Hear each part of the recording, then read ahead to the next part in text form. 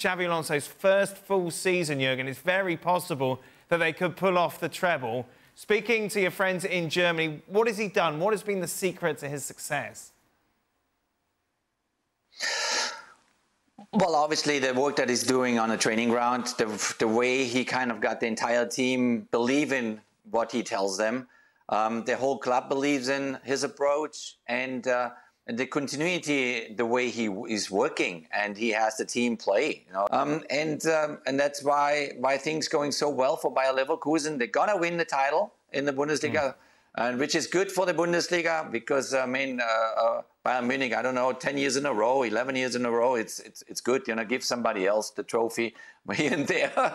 And now they're also in the semi-final, obviously, for the German Cup. The German Cup is like the FA Cup. It's a big deal in Germany. And the surprise is that there were 2 second division teams in the semi-final and 1 third division team with Saarbrücken, who today obviously lost against Kaiserslautern. But having Kaiserslautern and Düsseldorf now being the remaining other 2 teams is also a little bit of a sign of what's going on in Germany. The German second Bundesliga, I think, has the 4th most average spectators of all the top leagues in Europe. They have 30,000 average, the second division in Germany, with teams like Kaiserslautern, Hertha Berlin, Düsseldorf, Nuremberg, Hamburg, and so on. So it's not a surprise that actually Düsseldorf now is in the semi-final against Leverkusen, and Leverkusen is the only first division team in the semi-final. But now they have the big chance. Obviously, they are the big favorites to beat Düsseldorf there tomorrow, to go there and go for the double, the two trophies, or even, you know, if they add if they add the Europa League to it, then it's an unbelievable season for Bayer Leverkusen and Xabi Alonso. Jurgen, it's the first. Sorry, this is the first time we've had you on, Jurgen, since Xabi Alonso said that he's going to stay at Bayer Leverkusen. Do you agree with that decision? Absolutely, 1,000%. I think, you know, he just started a very exciting project there in Leverkusen.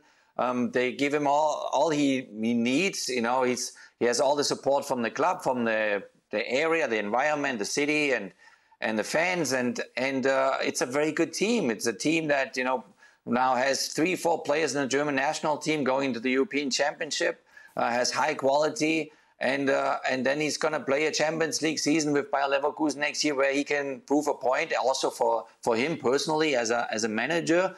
And as we've discussed before, you know, if he goes now, let him go to Bayern Munich or to Liverpool or you know, whenever Carlos Ancelotti decides to step down Real Madrid, go to Madrid.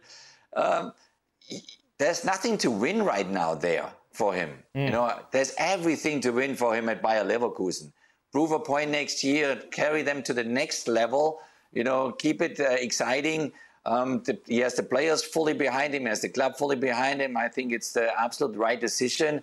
All the other teams, they will come back in a couple of years' time. I don't see a problem because he's one of the most talented coaches out there in world football. He obviously doesn't feel that the time is quite right, or he's quite... Although he's going to win a Bundesliga, barring a disaster, he obviously feels that he's got a lot more to learn before he steps in. You know, Leverkusen are a big club, right? But it's not Liverpool, it's not Bayern Munich, and it's not one of these, so...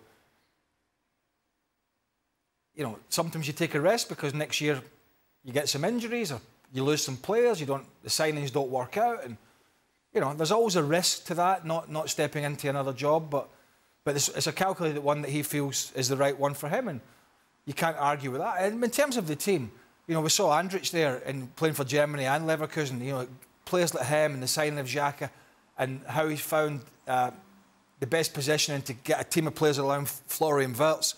And let's not forget, while Bayern Munich have had, you know, the most expensive signing in their history, Harry Kane, terrific player up front, they lost their best striker, Boniface, and have done for months now. All right, they got Patrick Schick, who's a very experienced player, but they lost a guy who was absolutely flying. So whatever, and obviously Jurgen mentioned the amount of comebacks they've had, but whoever he's been able to put in the team, they've been able to do a job. And contrast to that to what we saw at the weekend in the Allianz Arena, that was a shocker. It was a shocker, Jurgen, and ever since Thomas Tuchel announced that he'd be leaving, there hasn't been any sort of response from the Bayern players. It is difficult. It is frustrating. The expectations are the highest in their club. They expect you to get the German Championship automatically, the German Cup, and on top of that, you got to deliver the Champions League every now and then. So it was the right decision to go to the end. Now it will be interesting to see what is the reaction of the team against Arsenal in the Champions League, because it's still, you know, if you look at that team and you look at that roster, they're still capable to win the Champions League. Even if it's overall so far a disappointing season, with Bayer Leverkusen running away and winning, being unbeaten the whole season, basically. So that will be a nail biter for all Bayern Munich fans, the game against Arsenal.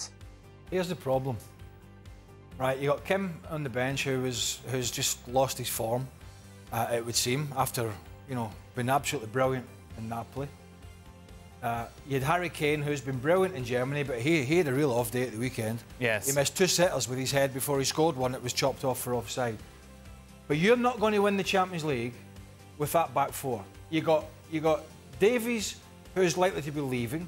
You got Kimmich, who doesn't want to play right back anymore, wants to play in the midfield, but we know that's been an ongoing tug of war because Thomas Tuchel wanted Paulinho and wanted others to come in and play, and Goretzka hasn't had great form. And then you've got De Ligt and Dyer. There is not a hope in hell that I mean, I don't personally think they'll beat Arsenal. There's not a hope in hell you're going to win this competition with some of the teams with the pace they've got. I mean, that back four against Arsenal, those 2 centre-halves, they're going to have to play in the edge of their own box because they can't run. I mean, De Ligt's the quickest of the two, and he ain't quick. So anybody with any pace, and Arsenal are not the quickest through the middle, but they're quick in the wide areas. Anybody with any pace is going to rip that back four, particularly those 2 centre-halves, to pieces. So unless he goes back to and I know Upamecano hasn't been playing well, but my God, you're not telling me Kim is not whatever. If Kim's having a bad season, that's still better than an Eric Dyer great season. Yeah, that's how I'm looking at this. And for some reason, and I'm not saying he hasn't been playing his best. He's not. But when Eric Dyer is the answer at centre-half for Bayern Munich, that's problematic. And so unless that changes between now and the Arsenal game, that back line, they got no chance. Well, not got no chance. They've got a slim chance. But it's going to be an intriguing tie in the first leg, of course, next week. One last thing on Bayern, Jurgen. You take a look at the odds for the next manager as someone who's sat in the hot seat. What is it about managing this club which is so intense?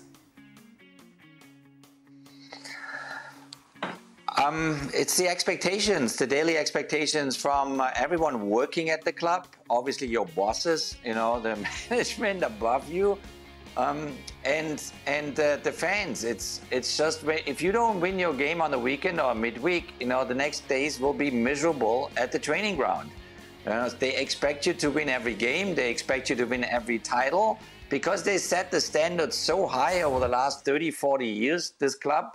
It is just basically an automatic that you as a manager going in there, you just have to deliver. You have to deliver. And sometimes it gets very politically, and it's part of it.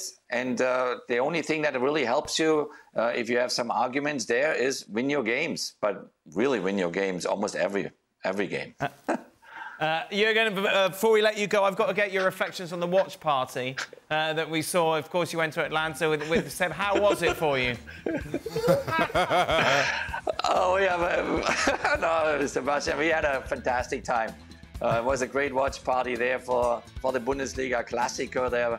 I was surprised there were a lot of German fans actually there in Atlanta, and there were also a lot of fans not necessarily being Bayern Munich or Dortmund fans, which surprised me as well. No, it was a really cool event.